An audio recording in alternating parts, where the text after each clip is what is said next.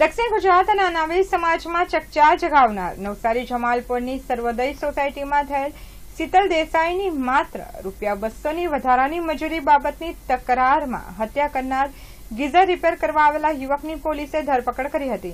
છેલ્લા એક અઠવાડિયા પહેલા 12મી જુલાઈના રોજ નવસારી જમાલપુરની સર્વોદય સોસાયટીમાં રહેતી શીતલ પ્રતિક દેસાઈ નામની પરિણીતાની ધોળે દહાડે તેના બેડરૂમમાં ગળે ફાંસો આપી અને પેટના ભાગે 45 જેટલા ચાકુના ઘા મારી હત્યા કરાયેલી લાશ મળી આવી હતી। આ પ્રકરણમાં પોલીસે શીતલ દેસાઈના ઘરના સહિતના કેટલાક વ્યક્તિઓની શંકાના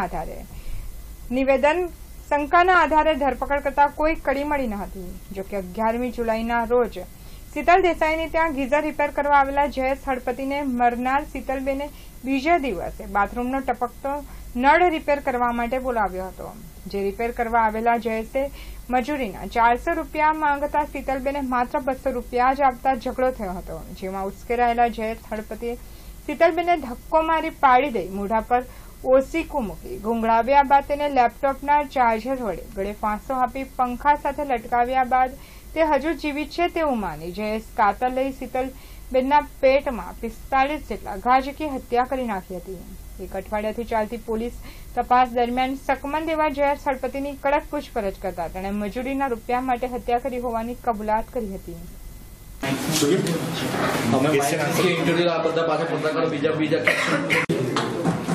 જિલ્લાના નવસારી રૂરલ પોલીસ સ્ટેશનમાં નંબર 133/2017 ચર્ચાસ્પદ ગણ શોધાયેલો ગુનો દાખલ થયેલો। આપણે ઝીણવટભરી રીતે તપાસ કરી અને તપાસના અંતે એક ટીમો બનાવેલી અને રોજે રોજ એનું મોનિટરિંગ કરી અને ઇલેક્ટ્રોનિક સાધનોનો ઉપયોગ નથી કર્યો। એના પછી એને એવું લાગ્યું કે હજી જીવે છે એટલે જે વાયર છે એ વાયર તોડી બાજુ પડે તો વાયર તોડી બોડી ઉપર એ ઇન્જરી તમે લોકો ફોટામાં જોઈએ છે અહીંયા। એ ઇન્જરી જે ધક્કો માર્યો સૌથી પહેલો ધક્કો ત્યારે જે પલંગનો જે પછી અર્ધ બેભાન જેવા થઈ ગયા એટલે પછી એણે લેપટોપનો વાયર લીધો ત્યાંથી પડ્યો હતો બાજુમાંથી।